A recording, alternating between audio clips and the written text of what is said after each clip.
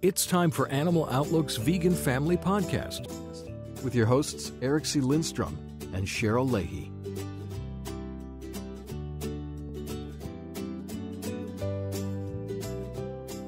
Welcome to this week's Vegan Family Podcast. Oh, the challenge of sending your little vegan to daycare or school or on a field trip with a packed lunch. Yep. And now, in my case, also dealing with the school cafeteria food, as our older vegan kid just started public school and kindergarten. Hey, you want to make sure it's 1, vegan, 2, healthy, and 3, something that they'll eat. That's right. Well, we've got some tips as well as some resources that should help with packing those lunches for your little vegans. So is this a challenge issue for you guys? Yeah, well, it's becoming one. And so to go back in time a little bit, just about a year from now or 6 months ago, we had 2 little ones still in a very nice daycare associated loosely with Cornell University here in Ithaca, New York. And they were very accommodating on a lot of fronts. But, they were definitely the ones who we convinced by going to their corporate headquarters that all of the kids in the school should be able to enjoy non-dairy milks. As long as you're pushing carts around filled with gallons and gallons of cow's milk, why wouldn't you pick up, a gallon or 2 of non-dairy milk, not only for the vegan kids, but for the kids who are lactose intolerant? So we made that happen. We also made sure that there was a vegan snack available every time they had a snack. Meanwhile, we were still packing lunches for them to make sure that they had the main part of their lunchtime covered. And then all of a sudden, our son went to kindergarten this year. And you can imagine a public school setting. The school lunches are they're improving without a doubt, but they are sort of as cliche as we all remembered them to be. The pizzas and the chicken fingers and the soggy hamburgers that are wrapped in tin foil. And so they're not the healthiest lunches, but more so, there's very few vegan options. And so we still are packing lunches for both kids. We're making sure that they're sent off in the morning with something that's healthy and nutritious and that they'll eat and is vegan, of course. But now we also are facing the fact that our boy can walk up to the lunch line and grab something that we don't know what he's grabbing. Mm-hmm. Yeah, it's funny because we talked about this a little bit in a previous episode about sort of how much they internalize, their sort of vegan, how much they can police this for themselves. Yeah, I know, right? And it was funny because I know that my older one is really just so excited about being vegan, and he just loves to kind of, we used to call him a grandmother when he was like 1 because he always tried to feed everybody. And that's sort of still how he is. Like, he really thinks about food and he really likes food. And the other one just isn't that into food. He was sort of a more typical, sort of kind of picky toddler. And now he's kind of growing out of that. But he'd rather be like playing with his Transformers or his Legos or Superman or whatever. And, but then we were at a birthday party at a beach in December over the weekend. And I heard one other little 3-year-old say to him, did you get a cupcake? There's red and there's blue and whatever. And he's like, no, they're not vegan. We're vegan. Nice. Yes. Victory. I was like, oh, I didn't know that you just initiate these topics on your own without me. It's interesting. Again, we find it easier to be at parties and to gatherings like that because we come prepared. We always have something with us, but also the food isn't it's not a lunchtime thing. It's not sitting down in a cafeteria. So a good example, and this, I kind of cringe just thinking about this. And I actually have stopped asking him what he ate, but we got a bill for extra milk. Oh my God. And we're not, are you drinking milk at school, Cooper? You're like, yes. It's not vegan, right? Oh, because he drinks milk at home endlessly. Yeah. He'll go through 4 or 5 cups a day of either soy or almond milk. And so what's he doing at school, and how much do we police it, and how much do we possibly make him feel awkward because he's standing in line with his friends, and whether or not he wants to say, oh, I can't drink that, but I want it. So we're keeping an eye on it. And I think the main thing is, again, as always, be prepared and send something that becomes the anchor of their lunchtime, hopefully. This is bringing up such an interesting topic for me because it's something that I kind of think about as I watch the kids engage with like what food is, and even, just cultural things like TV or books or whatever. Where, even like I remember like an Elmo book that was like, have you ever had a pepper and pepperoni pizza? Elmo has. It's like, okay, gross, Elmo. Like, right, I know. You're a puppet anyway.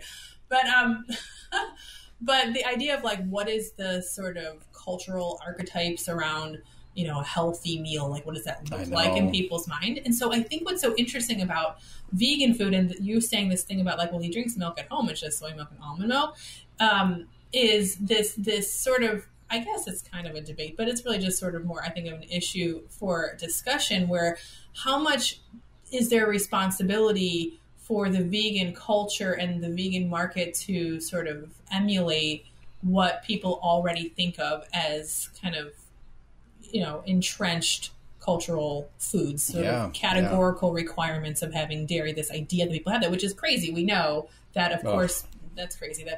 It's just so absurd that we even do that. But I think, this idea that like, oh, well, they see, there's pizza. Well, we have pizza too. Like there's tons of pizza places around that have vegan cheese. So, the kids know, oh, like we have to ask for vegan cheese. Or if we go to a pizza place without vegan cheese, we just have to start without the cheese. And they just, that's pizza's part of their world. But like, that means when they go out in the world, they have to know which things are, the norm is to have them be the animal version and which things are just vegan as is. But it's so interesting because we have hot dogs too. Like there was actually a hilarious, this reminded me of a hilarious story about, I was sitting at an airport recently and I had to like duck away and do a quick like couple of work emails. And I was wearing my California vegan shirt. And it was like a Southwest, they kind of like make jokes over the intercom sometimes. And they said something asking for a passenger. Sometimes they like tell passengers names like so-and-so come to the gate or whatever. And they said this person's name like it was Jell-O. They're like, Jell-O, come to the gate. And they said this other name that also sounded like food. And I was like, turned to the lady next to me, who was a stranger that's just like sort of like older woman. And I was like, these are jokes, right? Like this. Those aren't names. Yeah. And she was like, oh yeah, I'll have some Jell-O. And she's like, oh, sorry, you're vegan. Because she saw my shirt. Oh my gosh. Like she was like, we were like joking about this guy making the joke. And that brought up the same thought in my head. Like, and I said immediately, I was, well, we have vegan Jell-O too. Like we have our own version of Jell-O. You don't own Jell-O. Yeah. So that's exactly right. Like you don't own this. Like vegan kids need to feel like they can have some ownership and agency over like, they can explore culture, they can go around and, be part of these experiences. But then it takes that extra step of understanding maybe the history of, well, why do we even have vegan hot dogs? Well, because there was something that this is a counterpoint to something. Yeah. Well, I'm not sure if you've seen them yet. And in fact, I grabbed a couple to make sure they came home with me and were duly recycled. But there are books out there that are being circulated in the daycares and the school systems about, one was titled Protein. And on the front cover was salmon. And then you open it up and it's all different types of meat. Oh, man. There was another book cover, titled Dairy. And these are, of course, promoted by and supported from and financed by, Big Ag and dairy, and they're just given to schools for free all over the place. Just have them sit in a waiting area, or have a teacher to pick it up, or have it go home with someone to say, "Oh, dairy is so good for you," or whatever. So that's what ultimately, as you know, professionally, we're both up against every day, is changing mindsets, making things more available, educating everyone around us. So again, if I approach this elementary school to say, I understand that, on the line, Cooper is possibly drinking, little whatever they were, quarts or no, what's the size, pint-sized milks. What's it going to take for us to have as many soy milks available that he'll need? Is it a matter of me buying it and putting it in the cooler? Because I'll do that. Right. This is Cooper's milk. And then all of a sudden you're going to find out that, like I said, all of those kids who are claiming to be lactose intolerant will suddenly have milk to drink. It'll open up a whole new, a bunch of opportunities for students who maybe didn't have it before. And then you work your way into vegan cheese for the taco day or for the pizza. And then you work your way into maybe some of the vegan meat substitutes, like the soy curls or the crumbles as part of other recipes and other items that are being sold. So it's not a huge stretch. Granted, it may be, sort of a budgetary stretch for some public schools, but I know there's there's an incredible group, the Coalition for Healthy School Foods, that are making ginormous changes in the school systems. A lot of which is happening in New York City and Brooklyn. There's schools that are changing. There's an LA school right now that's all has an all vegan menu. We're making progress. And I really think it's a matter of just, as you were saying, letting people know that we eat those foods. We just eat a different version of them. And that different version of them happens to be healthier. I mean, that's really obviously the upside. Yeah. And there are some sort of bureaucratic, messes that I think you'll run into.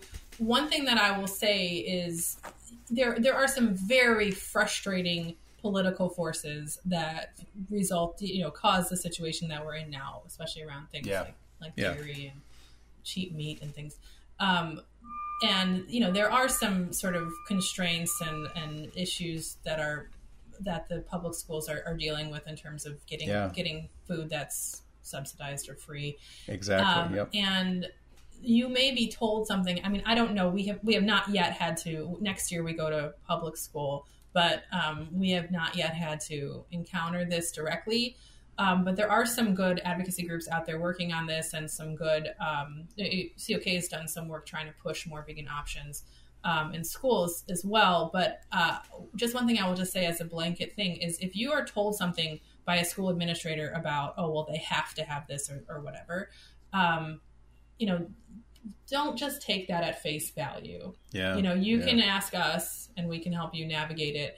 But I think a lot of times when things sort of trickle down, the understanding gets muddled. And in reality, of course, kids can eat vegan at school. So, Yeah, well, part of what, prompted us when we were having two in daycare was that we recognized and realized that we were paying the same as every other family. We were paying for two kids in this daycare, and part of that payment that we're making to this daycare was to purchase non-vegan foods. Our money was being used to buy milk. Our money was being used to buy meat and cheeses and other, snacks that include or have meat and dairy in them.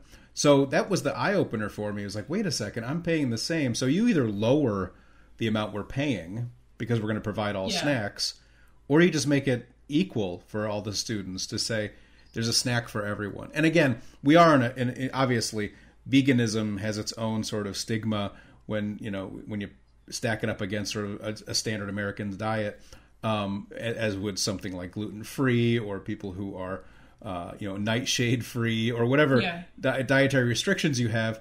There's going to be a certain level of scrutiny, but still being able to accommodate, the mass majority, being able to accommodate simple requests, I don't think is a big stretch. Well, there's something really important to me about this money issue. And, what I think sometimes we have to connect the dots for people, and this is putting my activist hat on again. Yeah. Veganism at the end of the day is a boycott, right? It's not about, necessarily personal purity or religion or spirituality or any of those things. And it's fine if people have those elements in it, but the function of veganism is to impact the supply and demand curves. So if, this is why when people sort of uninitiated to this issue will say, oh, we'll just take the pepperoni off your pizza. And then vegans are like tearing their hair out. And they're like, why are you mad? And you're like, because it's a boycott, right? Like, this is about voting with your dollars. Ultimately, it's about trying to impact the market. So when any dollars that come into my bank account are not going back out to support the industry. That's what, my number one responsibility is as a vegan. That's what veganism is. So, when you're talking about a situation like that, where you're paying for food and the food cost is part of that, then that's not vegan. I think that's exactly where you have a great leg to stand on. And it sounds like that's what you did effectively to make a strong argument. So, I think, and that's the same reason that I'll say, oh, well, you don't worry. Like, yes, we're coming to your birthday party, but don't worry about providing food for us. We're bringing our own food. Because then, I know that's slightly more indirect, but it's such an important issue to kind of make sure that we remember this is what this is about. It's about money at the end of the day. Why are they killing these animals? Because they're being paid to do it. So right. Keeping it in focus.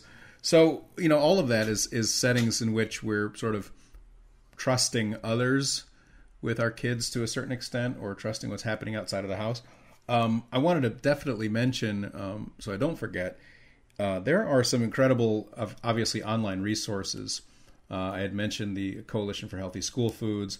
There's a lot of groups and organizations that would definitely help in the school settings. But when we're packing our lunches, let's get back to what we were setting out to talk about. When we're packing our lunches, what are we packing? And I wanted to point out that Instagram, as you know, is an incredible photo sharing social media channel.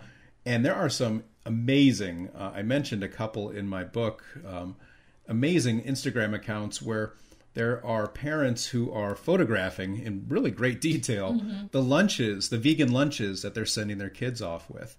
And so one that's in front of me right now is called Vegan Lunch Boxes. And if you go to Instagram and type in Vegan Lunch Boxes, you'll see that every day this parent will post a photo, an overview photo to show the little bag of some kind of chips, some grapes on a skewer, strawberries, and a sandwich, mini bagels and some grapes, and mango. These are beautiful, very colorful photos that I would hope your kid gets to school, pops the lid off, or the teacher pops the lid off for them, and it's something that they want to eat. There's one here that's the vegan nuggets, or in the middle of the lunch box. So get these like little bento boxes yourself.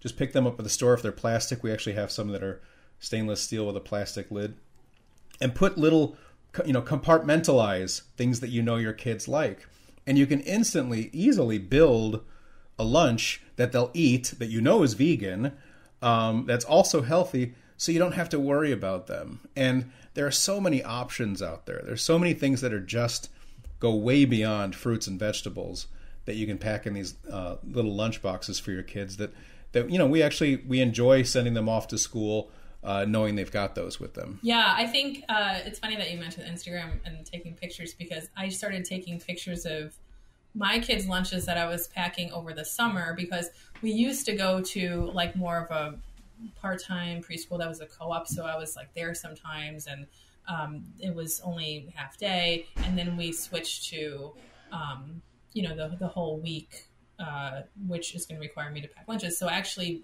I bit the bullet and bought Planet boxes, which I'd always thought were really cool, but I thought they were too expensive, and they are expensive. But I'm really glad that I bought them. I know we're doing great product plug. Nobody asked us to do this plug, but this is my honest opinion. I love them. Yeah. It's crazy that they're so expensive, but I love them. So wait, what are they? So are they like a bento box? It's a bento box. It's a stainless steel setup. They have a couple different options. I think the one we have is called the Rover. I did not buy the bag that goes with it, because there's a bag at Target that's cheaper that will fit them. Right. But basically it comes with the box, and then you can pick your magnets. There's like different theme magnets. Like we have like space, and we have under the sea, and they have different compartments. There's like a big compartment that would fit like a sandwich, and then they have like a long and skinny one, and then like two kind of rectangle ones on the side. So there's 4 different spots you can use, and then they have they also give you like a little sauce cup with a lid, and they give you like a little kind of soup cup with a lid if you have anything that's like splashy. Like it's not liquid proof unless you put them in those little cups. So so what I kind of started realizing I was doing was using that top long skinny part for fruit, like always like some kind of fruit, or I'll mix fruit in there or whatever. Even I'll throw frozen fruit. I mean, frozen fruit, like, all the health vegans, like all the MDs and stuff who kind of look at this, always talk about berries being so good for you. And berries are hard to keep fresh and they can be expensive if you buy them fresh, but they're amazing to buy frozen. Like, you can get a ton for pretty cheap, and you can get the organic ones. So, whether it's fresh or frozen, we'll throw fruit in there. And then I usually try to do something green in one of the other two container like spots, and then whatever else that we have. So it could be like we made risotto for Thanksgiving time, or like we had we do sandwiches, we'll do sushi from the Soji Rushi, and have whatever the things are that we want to throw in there. And then I started taking pictures because I was like, oh well, I kind of know that I'm all excited because it's a novelty when I first started doing this over the summer, and I was curious about whether my quality would start to decline over time. So I wanted the pictures to have them, but I have them. We can share them. Oh, great! Keeping a record. But and then it's funny because when we send them to school with it, we always get compliments on them because people think they're really healthy. And I think the nice thing about the bento boxes, and I definitely have this experience with the Planet boxes, is that it's very easy to put really fresh food in there. And so the difference between that and just a lunch box is you're more tempted to throw just a bag of chips or whatever in there. Exactly. Yeah. The prepackaged items. And also, with those boxes, and most kids are this way. I don't even remember when I outgrew it myself, but they don't want their food touching the other food. Like, oh no, my vegan yogurt got into my sandwich or something. And so by being able to separate them like that, it definitely makes it more palatable for them. It's fun to eat. There's a lot of little compartments. That, that's giving me a flashback to my little sister when I was a kid. She'd be like, my food is touching my other food. Which actually my kids have never complained about, but it's funny because we have a very different, one of my kids is really into food. He'll eat anything under the sun. As long as it's vegan, he's really into that. And then the other one, I mentioned he's sort of more typical, kind of gets sort of picky. He calls himself a ketchup monster. I think it's kind of gross that he eats his pasta with ketchup. Oh my gosh. But he's into that, whatever. But what I've noticed with the sending them to school with the lunches is one thing I'll do is, even if I'm not sure he'll eat it, if it's something that I kind of want him to eat, I'll throw it in there, and he's more often than not will eat it. And now he pretty much eats everything all the time, which he won't necessarily eat at home with me because he can, I don't know, it's either the social pressure of it's lunchtime at school, it's time to eat, or it's he can't just roam around the kitchen looking for something else, right? But he definitely has gotten a much more developed palate since starting school this year, because he is eating pretty much whatever I put in there, he'll eat it. Occasionally he'll be like, I didn't want that, but rarely now. You mentioned frozen fruits, which again, you can stick them in one of these boxes frozen, and by the time lunch rolls around, they're defrosted and edible. We do the same thing with frozen vegetables. We buy organic broccoli florets, and they're still frozen, and you roll them or just toss them in a tiny bit of sesame oil, the flavored sesame oil, and just a teeny tiny bit of sea salt. And it makes a really amazing, savory way to eat these little bites of broccoli. And so by the time lunch rolls around, they're defrosted, and they'll eat the whole thing. Yeah. Again, I feel really lucky that, our kids are the ones who will eat broccoli. I mean, our older one will eat anything. He literally will try it. I could just stick a spoon out in the air and he'll run over and try whatever was on the spoon. The little one's a little pickier, but still she'll try anything I ask her to. And so they'll eat these entire lunches. And honestly, the fact that we're sending our kids off to, school, kindergarten or daycare, with vegetables that they're eating, I mean, right there is a huge home run. That's incredible to me, based on how I was raised.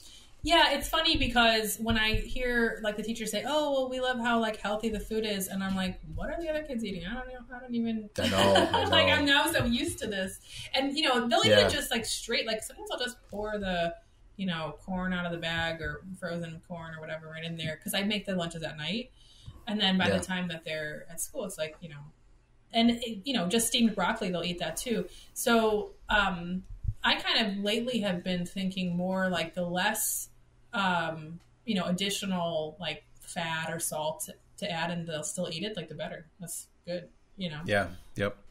So I want to make sure I don't forget this time to point people to tryveg.com, because as you know, we have our food and lifestyle coach, Jessica Carter, who is creating recipes at an incredible pace. I'm amazed at what she's accomplished. And on the website, tryveg.com, there's links under recipes to view all recipes. There's breakfast, lunch, dinner, dessert, and snack and soup recipes. And any one of these, I was just scrolling through them as you were talking, but any one of these on their own could end up being a meal, a dinner, a lunch that could then also be sort of portioned out over time, to be packed for lunch the next day. We just did that the other day with a soup I made. I made a cream of broccoli soup, and it was its base was a cashew cream that I made, and both kids loved it.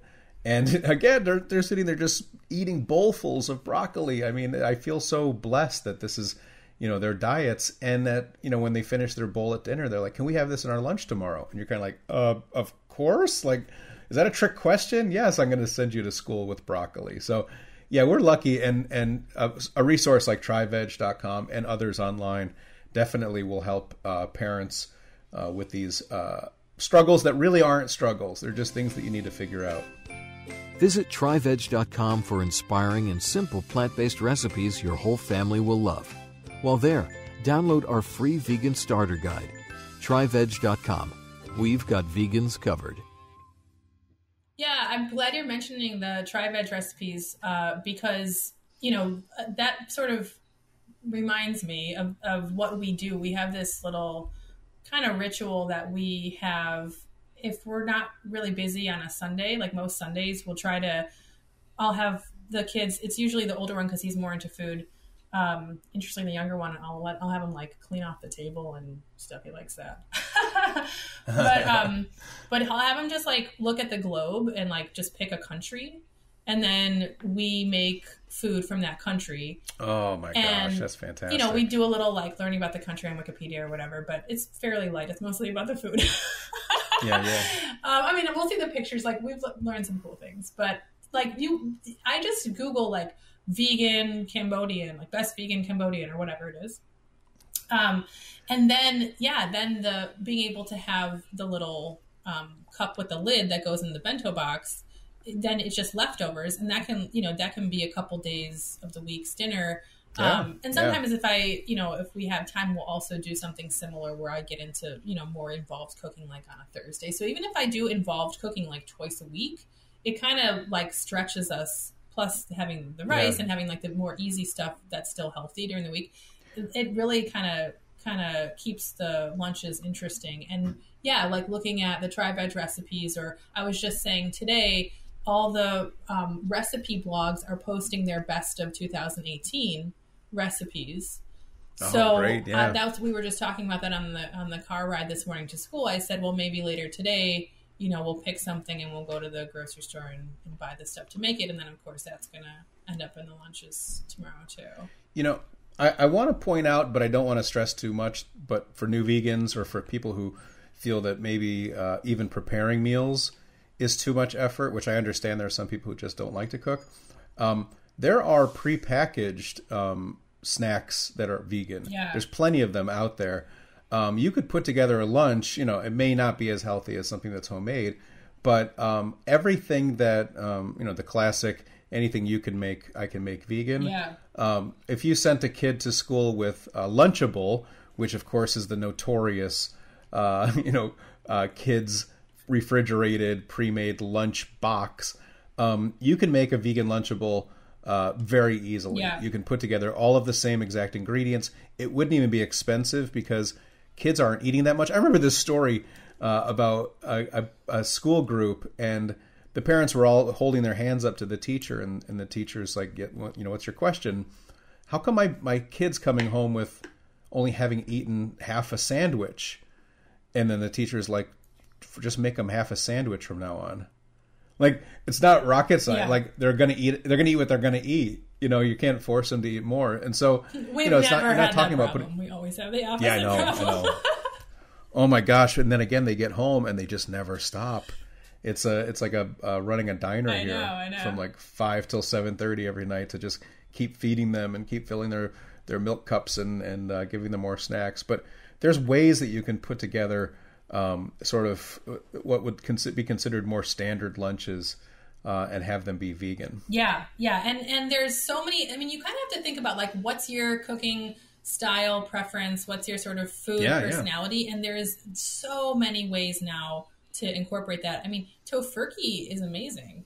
Like, I know. If you're like sort of the traditional, like, lunch meat and cheese kind of white bread sandwich kind of person, you can do that vegan amazingly. And not just like for your own vegan family, but you can kind of evangelize with that stuff. It's so good. I'm addicted to their bologna. Their bologna, thin sliced bologna, is just through the roof. I love it. So yeah, there's definitely lots of options for parents. It's putting a little bit of effort into it. If you have any ideas or thoughts on how to make the perfect lunch for your kid or for future episodes, things you want to hear, email us at veganfamily@podcast.com. Cheryl, any parting thoughts or ideas for parents packing lunches? Well, I think the only other thing I would say is when you pack the lunches, offer some to share. Oh, that's nice. Because we've gotten so many examples of people saying, oh, like I tried this because, they brought it in and it was so good and now I'm buying it too. Right. My kid wants the tings. You know what tings are, right? The pirate's booty. Yeah. So now it's all they buy is tings, and that's the everyone's favorite snack. And you're realizing, wait a second, we just fed everybody these vegan Cheetos and they don't care. The kids don't care. They love it. So yes, buy extra, bring extra, make shareable amounts. Great episode as always. I hope we've given some people some guidance. As always, Cheryl, such a pleasure. We'll talk to you soon. Thank you for tuning in to Animal Outlook's Vegan Family Podcast. Have episode ideas or questions about going vegan? Email us at govegan@triveg.com.